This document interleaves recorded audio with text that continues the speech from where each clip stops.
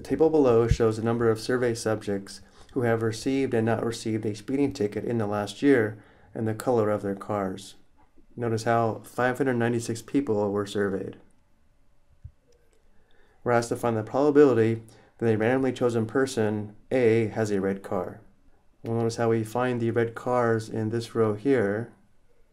Notice there are a total of 249 people that have a red car, and therefore the probability a randomly chosen person has a red car is 249 out of 596, or 249 divided by 596. So we'll say the probability of red is equal to 249 divided by 596. Let's also find the decimal in percentage. 249 divided by 596, rounded to 4 decimal places, is approximately 0.4178, which is 41.78%. For part B, we want to find the probability that a randomly chosen person has a speeding ticket. Well, we find the speeding tickets in this column here. A total of 304 people have a speeding ticket out of the 596, and therefore the probability of a ticket is equal to 304 divided by 596,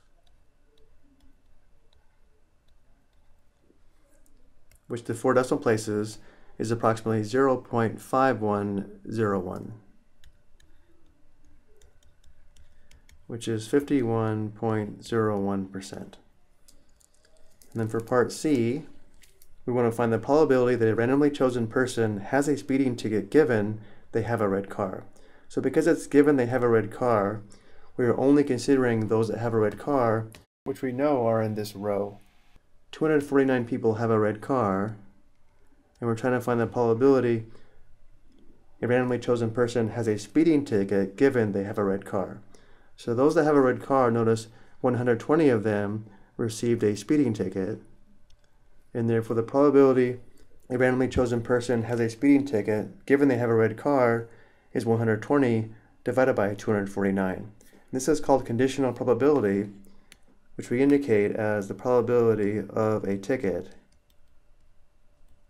given a red car, which again we know is equal to 120 divided by 249, which to 4 decimal places is approximately 0.4819, which is 48.19%. I think we'll stop here and call this part 1. In part 2, we will determine these 3 additional probabilities. I hope you found this helpful.